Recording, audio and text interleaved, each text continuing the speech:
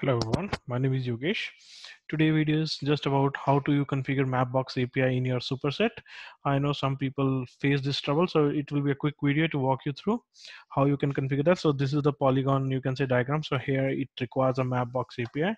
So first, to achieve that, you just have to create a Mapbox account. So once you log in into the account, you have to go in account section, and then you can create your own token. As you know, the for free tier you have like around 200,000 requests which you can use. So this is as of now free. So here you can just create your token by adding any name. If you already have a token, by default there will be a token, you can use that as well, and then you can just create your own token and copy it. So once you copy it, what you have to do is you have to go in your wait a second, let me just exit it.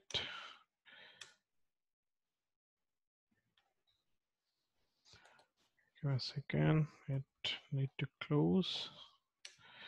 Okay, now so everything is done. So like you can see clear. So now what I have to do is I have to go into superset, my folder, whatever the virtual environment you have created in that, and then you have to go in your library folder, and in that you have Python 3.6.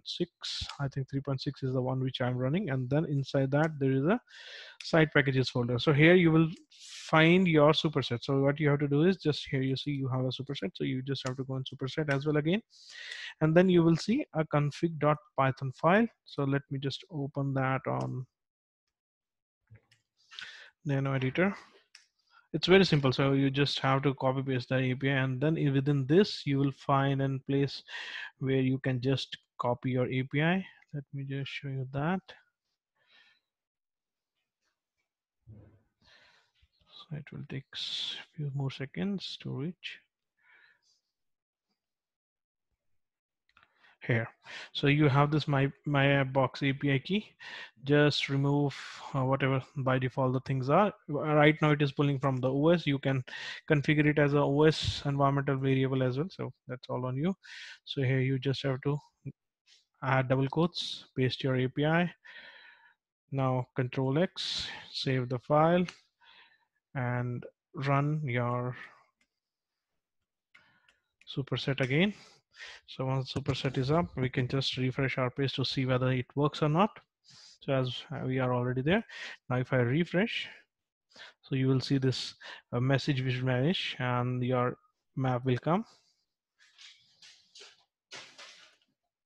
So here you see your you can say map message has been gone, and now here you can see the map is there, world map is there. You can try with other charts as well. We have longitude latitude chart as an example, which is by name, let's say lat, or let's say map. So we have this map box longitude latitude, and here again you can see.